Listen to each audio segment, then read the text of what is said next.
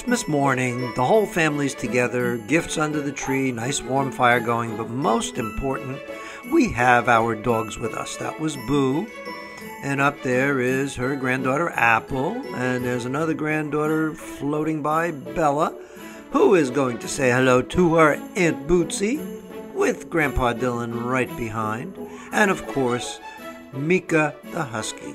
And she's thirsty, I guess. And Mika did not leave us alone while we were opening our gifts. It was nice. Our daughter was there on the left, our granddaughter on the right. She had the chore of distributing all the gifts to everybody, which, judging by the amount that was there, was really quite a bit. And of course, there's Bootsy looking on, see what's going on. That, by the way, is Zen, who is a puppy we bred but lives in another home, and he was there as a guest. That's Auntie Tag.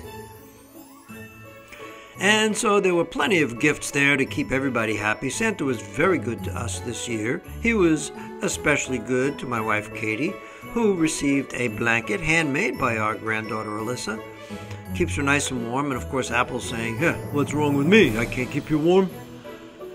Alyssa went into silly hat mode for a while, but I guess she really liked that particular gift. Has a little cushion on the back of her neck so she can use it when she travels. That's very handy.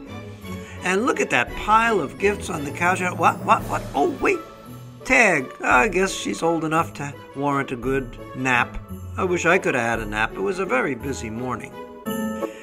And aside from all the wonderful little treats and toys, the dogs got their Christmas presents too.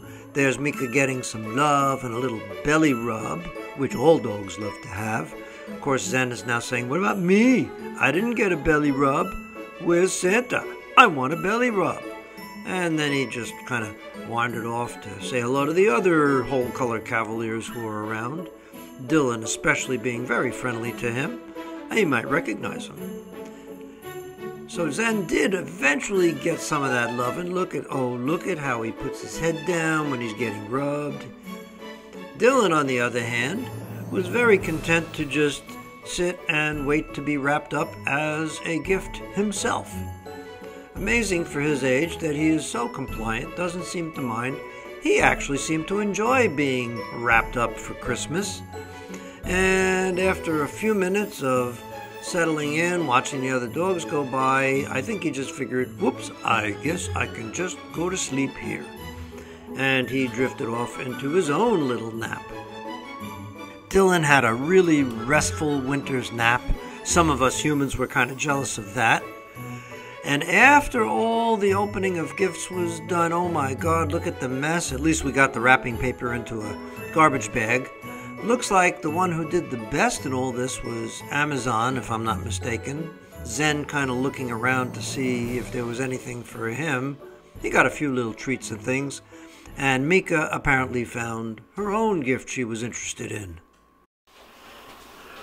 Well, it's been a very lovely gift exchange for Christmas. And we had not only our human family, but our canine family with us. Right, Bootsy?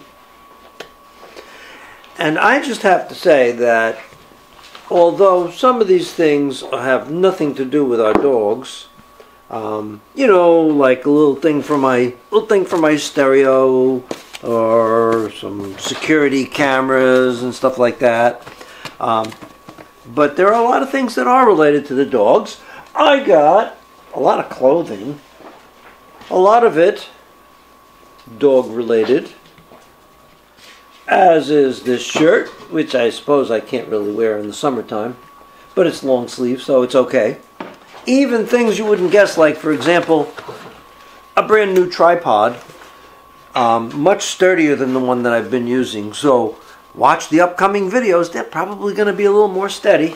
And this book, which is a really excellent reference for judging at dog shows, it's one I've wanted for a while, and so I have some reading to do before my next judging assignment.